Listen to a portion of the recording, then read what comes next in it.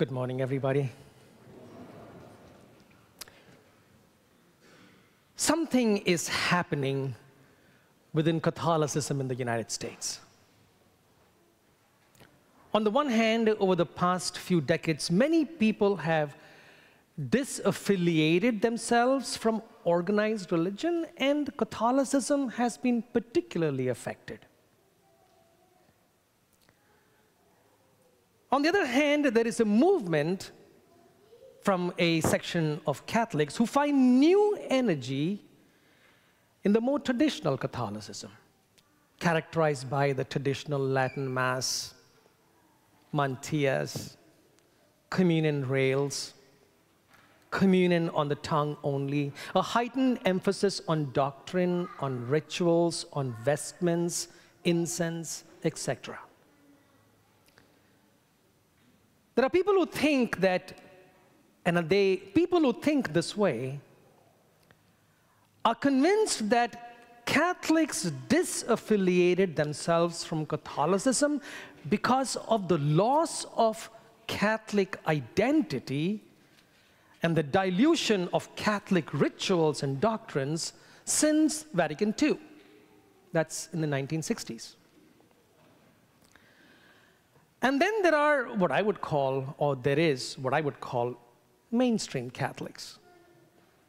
Many of us believe that the present crisis in Catholicism is not caused by Vatican II, but that Vatican II offers ways for the Church to be relevant in the modern world if only we have the courage to implement its vision.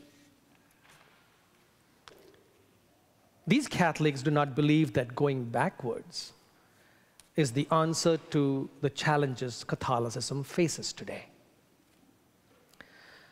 So as we try to find the relevance of Catholicism and our faith in today's world, I want us to take a look at today's scripture to see what kind of guidance we can find.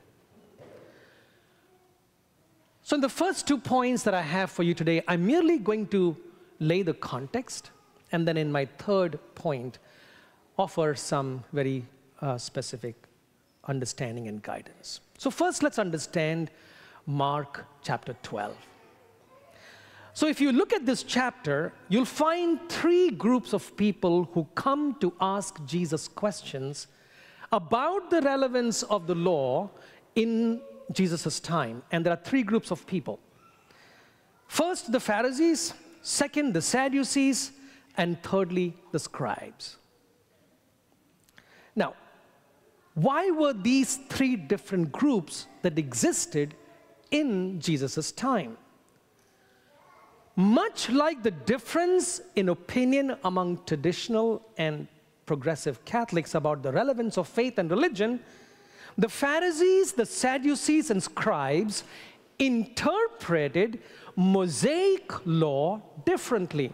And keep this word interpretation in your mind because it's going to come over and over again.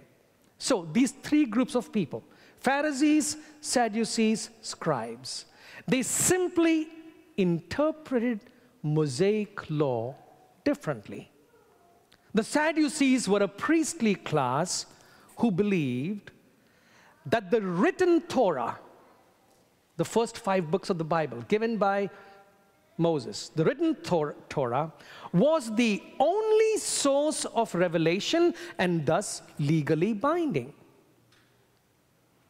The Pharisees, on the other hand, believed that the law that God gave to Moses was twofold: the written law and the oral law.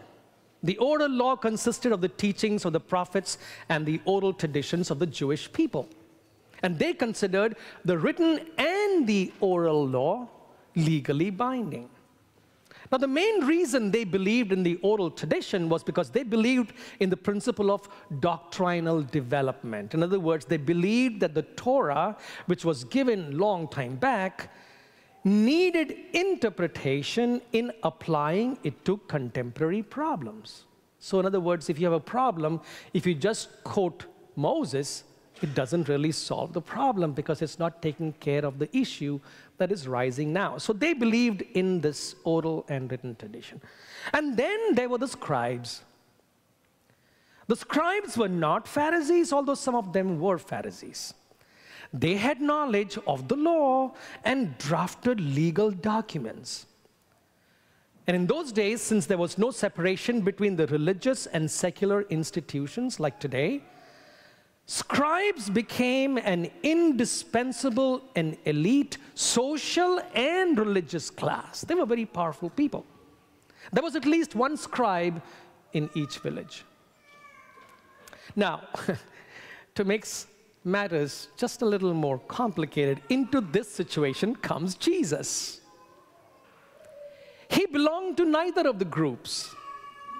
He was the Son of God and above it all, but he would have to convince the social and religious elites that what he was proposing makes sense. Now remember, these are very powerful people, the scribes, the Sadducees, and the Pharisees, very powerful people. If Jesus came with a new interpretation, he would have to convince them that what he was proposing was indeed legal and valid.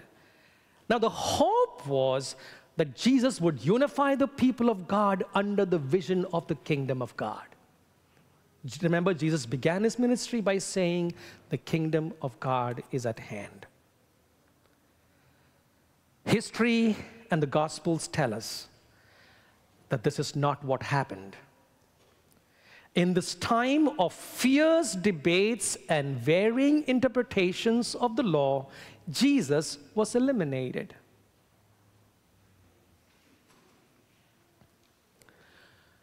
My second point. It's all in the interpretation. Why did the Sadducees, scribes, and Pharisees oppose Jesus, first of all? The simple answer is that it was about the interpretation of the law. The Sadducees opposed Jesus because, like the scribes and Pharisees, Jesus was a proponent of the resurrection. The scribes and Pharisees opposed Jesus because Jesus rejected their interpretation of the Mosaic law. Jesus had his own interpretation, which the scribes and the Pharisees called blasphemy. For example, Jesus would not only heal on the Sabbath, he would also forgive sins. And the question was, who are you to forgive sins? We are the leaders. Or again, Jesus defended his disciples who, according to the Pharisees, were breaking the Sabbath by pulling grain of the plants, rubbing it in their hands, and eating it. Their interpretation was that the disciples were breaking the Sabbath. But Jesus had a different interpretation. Jesus said, the Sabbath was made for man, not man for the Sabbath. So you see how the interpretation was very different. Now, the entire Sermon on the Mount is a novel interpretation of the law, of faith, and of religion. Remember, 6 times Jesus said, you've heard that it was said of all, do this, but I'm telling you, do this. So there's a whole new interpretation that Jesus proposes. The other reason the scribes and Pharisees opposed Jesus was because he broke the law by eating and drinking with tax collectors and sinners. Instead, he praised the outcasts and showed the Pharisees and the scribes that they needed conversion too. And of course, the other reason is that Jesus disturbs the status quo. In the Gospel of Matthew, it's the Pharisees who became the primary opposers of Jesus. But in the Gospel of Mark, it's the scribes. So the reason I'm saying this is because in today's gospel, who's the one who comes and asks Jesus about the commandment? It was a scribe. It was a legal question. It was a scribe who asked the question, which is the first of all the commandments? And everybody was listening what Jesus is going to say because there are different interpretations. What would Jesus say? So Jesus better get this right. And so then Jesus gives us interpretation. The first commandment is really two. Jesus' answer to the scribe, you shall love the Lord your God with all your heart, all your soul, and then love your neighbor, was a new interpretation of the law. So first of all, Jesus begins by quoting Moses. I'll tell you what, someday I'm going to write a little book on that. Jesus was one of the most brilliant minds that has ever lived. He's brilliant. Like on the go, he comes up with stuff that, whew. So Jesus begins with Moses for a reason.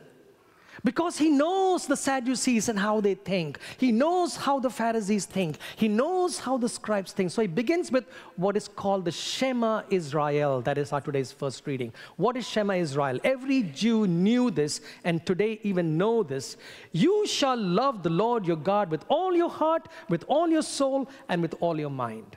But then, Jesus took a concept already present in the law. This is not new. He took a concept already present in the law, the concept of the love of neighbor, and made it central. So he pulls it from wherever it exists in the tradition, and he makes it central along with the commandment to love God with all your heart, all your mind, all your soul, and all your strength. By doing so, he essentially said that all other commandments come from the two core principles of love of God and love of neighbor. And this is his new interpretation. Now, Jesus' answer can be seen as a new way of interpreting and applying the existing commandments. What is the interpretation?